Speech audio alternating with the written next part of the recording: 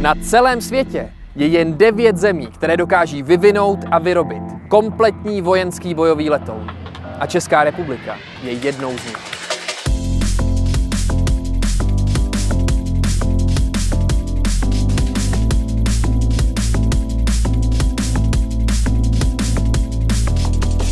Česko je historicky letecká velmoc. V leteckém průmyslu u nás působí téměř 100 firem a pokud jde o obranné letectví, stačí říct jen 2 slova. Aero Vodochody. Historie Aera sahá až ke kořenům naší republiky. Za uplynulých více než 100 let si firma vybudovala tradici, pro kterou ji uznávají po celém světě.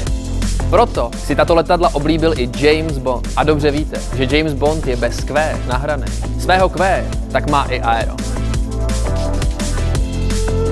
Letouny Aera Vodochody jsou ideální výcvikovou platformou. Zesílený podvoze a unikátní koncept nasávání vzduchu nad křídlem jim navíc umožňuje přistávat i na nezpevněném povrchu. Tyhle české stíhačky se osvědčily i v ostré bojové akci, třeba proti takzvanému Islámskému státu v Iráku. Firma má na kontě už 11 000 letadel, z toho přes 6 000 proudových letounů vlastní konstrukce. A teď zde připravují nový projekt L-39 nové generace.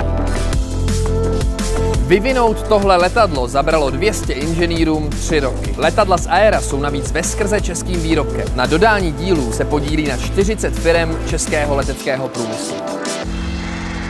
Během vývoje prochází každý letoun i přísnými letovými zkouškami. Jak vlastně taková zkouška probíhá? Tak například se může jednat o zkoušku znovu spuštění motoru za letu, kdy se nám ten jediný motor záměrně vypne a my ho zkoušíme nahodit a měříme, jestli v požadovaném čase včas naběhne. To vážně zvládnete? Vidíte, že jsem živým důkazem, že ano, ale jsme samozřejmě profesionálové a musíme se důkladně připravovat.